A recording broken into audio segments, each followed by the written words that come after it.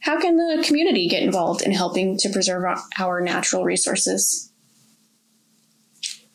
So we offer a number of ways that the community can get involved. During the summer and fall, we have volunteer seed collection days. One of them I know is always on Indigenous Peoples Day. We have that at Buffalo Trace Prairie. We usually pick switchgrass, cream gentian, prairie dock seed around that time. As it gets colder, we switch from picking seed to cutting down honeysuckle. We'll bring out handsaws and loppers, and usually our volunteer events go for about 2 hours. We always have a winter solstice honeysuckle clearing event at Homer Lake, and then we end the day with hot chocolate around a fire.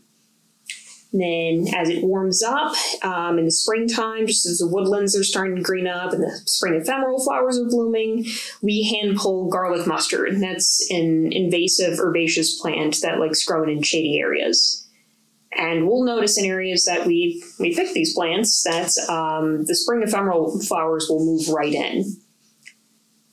And if one of these public events doesn't fit your schedule, we also have volunteer groups that meet up once or twice a month at a designated area. So we're not necessarily there, the crew, but we do provide tools, and people just come out on their own time and work as a group. There's a team at Riverbend Forest Preserve that has been clearing the honeysuckle between the trail and the lake for nearly 2 years now.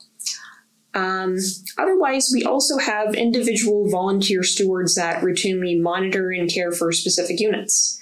One of our high-quality woodlands at Middle Fork is stewarded by a volunteer. He'll let us know if there's ever something he needs help with, but otherwise, we don't have to worry about weeds there. That's a huge help. Aside from the manual labor, we also encourage just general citizen science efforts in monitoring plant and wildlife populations.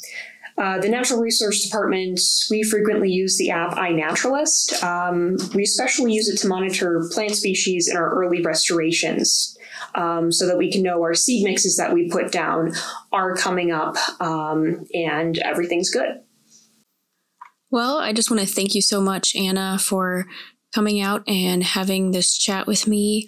And are there any final thoughts or closing words you'd like to provide before we wrap up? I just like to emphasize the importance of these natural spaces for both wildlife and people. Our preserves offer a sanctuary for many species and provide valuable ecosystem services that benefit the whole community. By protecting and preserving these areas, we ensure that future generations can enjoy and benefit from them as well.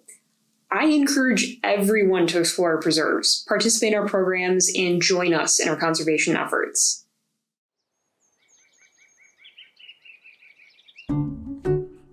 You just listened to an episode of Nature Notes. Thanks so much for tuning in, and if you are pedaling the preserves right now, you deserve even more thanks. By participating in Pedal the Preserves, you are contributing towards the Forest Preserve Friends Foundation, the nonprofit that supports the facilities, programs, services, goals, and mission of the Champaign County Forest Preserves. Visit champaignforest.org for more information on how to donate to the Forest Preserve Friends Foundation.